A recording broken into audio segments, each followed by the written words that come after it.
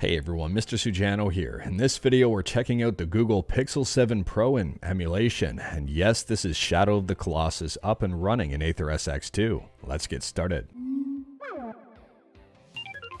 Alright, to kick things off, it's worth pointing out that at the time of filming, the Google Pixel 7 and Pixel 7 Pro have just released.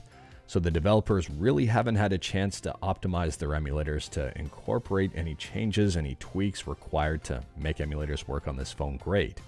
So this is kind of day one emulation for these devices, and well, so far so good. Now in this video I am checking out the Pixel 7 Pro, but if you've got a Pixel 7, the end result for emulation should be the exact same.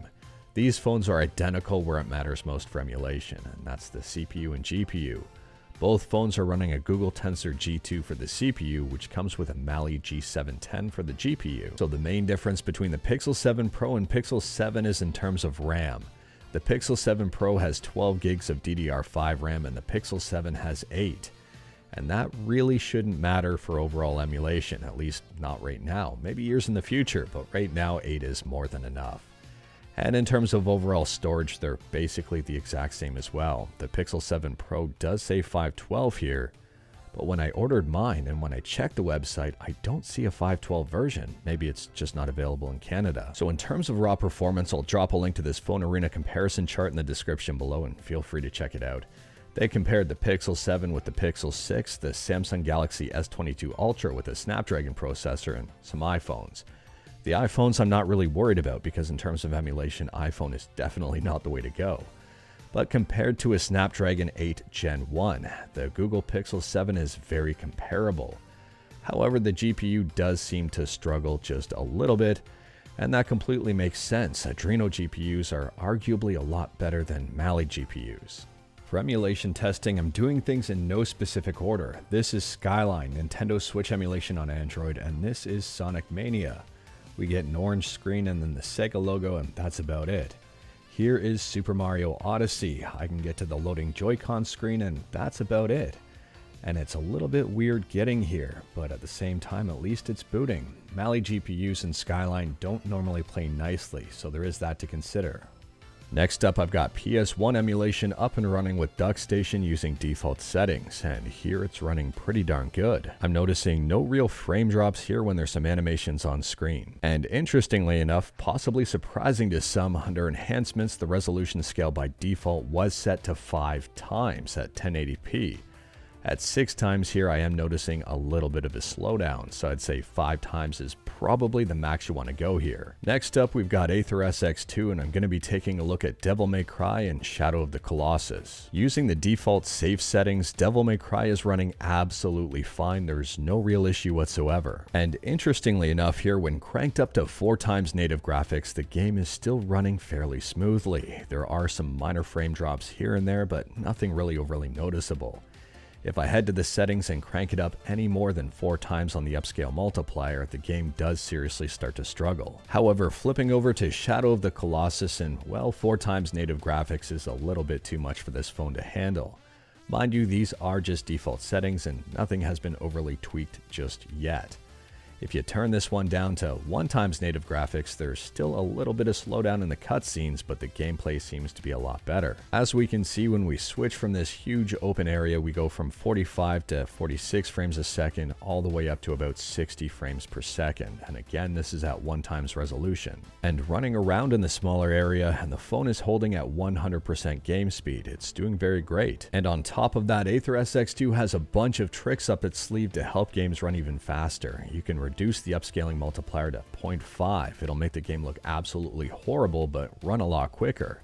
And you can also go into the advanced tweaks and tweak a few more settings. But realistically here, for the average user and not the power user of Aether SX2, and well, PS2 performance on the Google Pixel 7 Pro is very impressive. Next up, I've got the latest development build of Dolphin up and running, and that's GameCube and Wii emulation. This is the GameCube version of Twilight Princess, and it's running very good using default settings. I'm not noticing much of a slowdown, if any, in this enclosed area. However, I will say if you go to the Enhancements tab here and crank the internal resolution to something like 4 times, you probably will notice an immediate slowdown. Realistically, this will vary from game to game, but pretty much every single phone will struggle with Twilight Princess and Hyrule Field.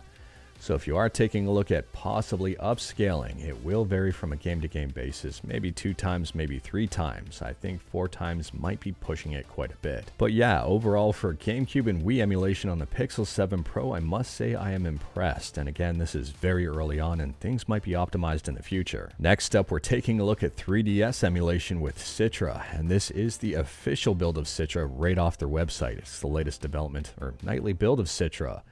It's not running very well at all, about 23% game speed overall when playing Donkey Kong Country Returns 3D. However, switching over to the latest build of Citra MMJ, which is now back to being open source, and well, performance is considerably better. We're running at full speed and things are looking a lot better. So Citra MMJ seems to be the way to go if you've got a Pixel 7. And last but definitely not least, we're taking a look at Dreamcast emulation with ReDream. This is Street Fighter 3 Third Strike up and running very well at a solid 60 frames per second, and this is using default settings. And even cranking these graphics up to 3840 by 2880 and the game is still running at 60 frames per second. Absolutely insane. I know this is just one game, but I'd argue that Dreamcast emulation on the Pixel 7 is absolutely fine. Again, remember that this is still an early look at emulation. Things might improve even more from here. The developers haven't had a chance to optimize these emulators to make any specific tweaks to deal with this Tensor G2. Although this wasn't a thorough test, I think it gives you a very good idea of what the Pixel 7 can do. I was very impressed with it overall, and I didn't test out N64, SNES, or NES, or any of those emulators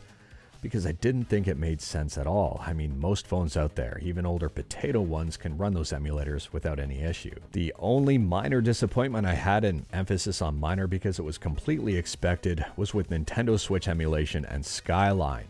Skyline heavily favors Adreno GPUs, and this has got a Mali in it. Skyline is coming out with a brand new update to help out Mali GPUs, specifically the Pixel, and I'm looking forward to that one and seeing if it actually works on here.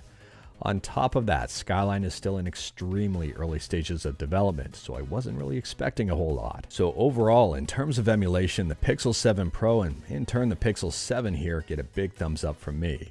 Is it the best emulating phone out there? No, not at all. If you're looking for the best emulating phone out there, probably try something like the ROG phone with the latest Snapdragon processor and also greater heat dissipation. But the Pixel 7 Pro won't do you any harm. It'll run PS2 just fine, it'll run most games just fine. Nintendo Switch, not so much, but that might be expected and hopefully in the future it'll get a little bit better. But anyways, that is all I've got for you in this one. Straight to the point, all stuff and no fluff. These were just high-level tests. The phone just came out and emulators haven't been fully optimized just yet. But at this point in time, the Pixel 7 Pro seems like a pretty decent buy for emulation overall. Let me know your thoughts about the Pixel 7 Pro in the comments below. Let me know your thoughts about the Pixel 7 in the comments below. If you like this video, leave a like. If you didn't like this video, leave a like. Hit that subscribe button, check out my other videos, don't tempt fate, save your state.